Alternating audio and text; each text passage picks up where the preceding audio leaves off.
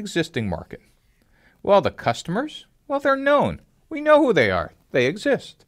The customer needs, well, we could ask them, what do they really care about for gains and pains? They could tell us. Competitors, by definition, there are many.